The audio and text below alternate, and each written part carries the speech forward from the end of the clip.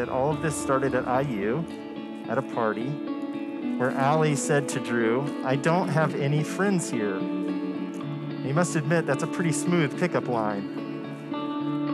To which Drew responded with his own pithy pickup line, "I'll be your friend."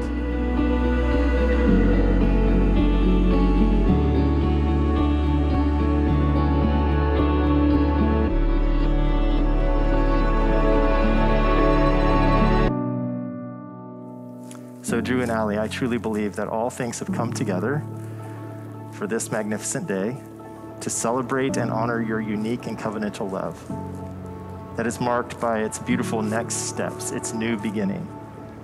This is the kind of love that says, "I pledge to be with you no matter what and no matter where." Come stand with me down under the stars at night. Your unique adventure, your love, is your one radical act in a world that often seems void of love.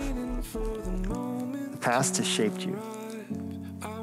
The future beckons you, and this present moment marks a new beginning. What possibly could be better than this? Oh, that's so cool. It's the 4 places we live together. God, that's great.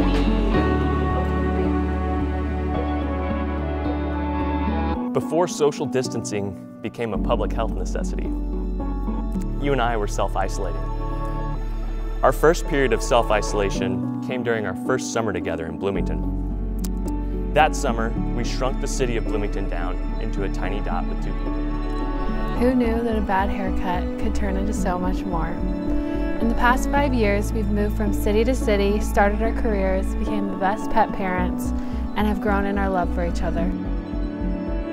Next, it was study abroad in England.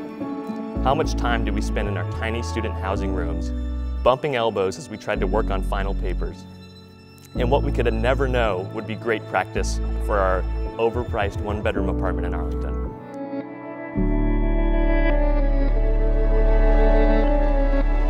And I wouldn't miss it for the world.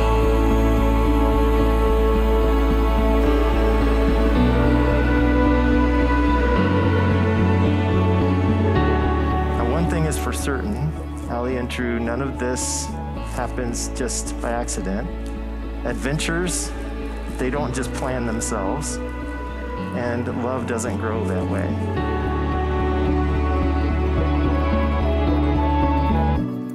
All those hours make me completely confident to tell you that I vow to love you until the day I die. I vow to care for you in the easy times and in the hard times. And finally, that I absolutely can't wait to marry you today. As your wife, I promise to love you with the same determination and confidence you've given me. I vow to stand by you in life's wonderful moments, but also when life gets hard. But most of all, I promise to be your true companion always, for one lifetime with you could never be enough. I now invite you to seal your love for one another with a kiss.